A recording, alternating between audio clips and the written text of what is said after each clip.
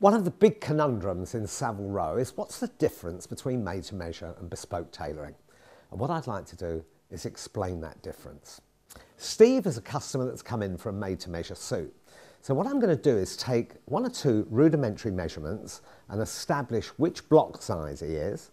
I'm then going to try on one of our many blocks that we have downstairs, and then on the basis of plus and minus measurements, I'm going to arrive at a made-to-measure suit that will be absolutely perfect for him. So, the moment of truth, Steve. So Steve has got a 44-inch chest, which is approximately 112 centimetres. He's about 6'2" tall, but obviously likes to wear his coats quite short, which is a modern thing. And the length of his coat is about 30 inches, which is about 76 centimetres. So I'm going to select a block that was as near as damn it will actually fit Steve. So I've selected one of our block shapes from downstairs, which is closest to Steve's measurement, which is a 44-inch chest, and it's a regular length. So if you'd like to go and try that on, Steve. Certainly. Great. Now, I don't know how this feels, Steve, but it looks just a little bit short on you and looks a bit short in the arm. Yep, I agree. Great. So what I'd like to do is take this one off, and I'd like to try a longer block on you. Okay?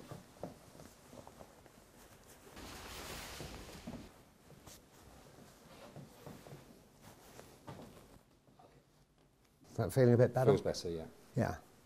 So I think this is the better length on you, but I think now that we've got the chest fitting right, what I'd like to do is take a little bit out of the waist at the front and a little bit out the waist at the back, just to give it a bit more shape. I'd like to reduce the bicep a little bit, make it a slightly slimmer sleeve, and take a little bit off the length of the sleeve. And I'm going to pin those adjustments and make those adjustments on his order, and Steve will then end up with a perfect suit. So first off, I'm going to just adjust the shape here to take a little out of there, mere fraction.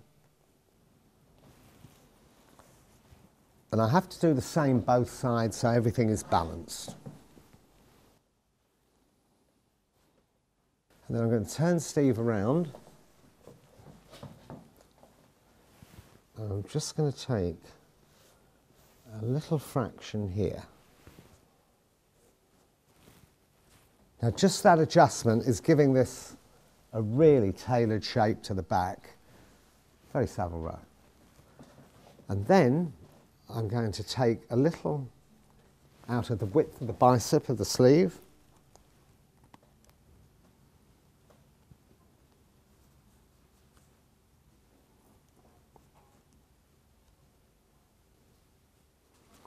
And take a little off the length of the sleeve, just so that Steve shows a ½ inch or so of cuff.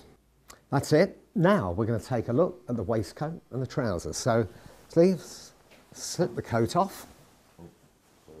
So I think the other element then is the trouser. So what I'm going to do is to then adjust the waist. Now here, because I can't get the pins through the waistband, I'm putting 2 pins either side that indicates the amount that I'm actually going to take out of the waist. And I will then clean all of that through there, which will make that adjustment. If you turn around here. Now the only problem that I have is that the trouser's now fitting fine, but there's a little gap between the waistcoat and the top of the trouser, and I think we need to lengthen the waistcoat slightly. Okay? But on the thigh, the shape of the trouser's fitting perfectly. What I now need to do is to adjust the length of the trouser, just so that it breaks on the shoe.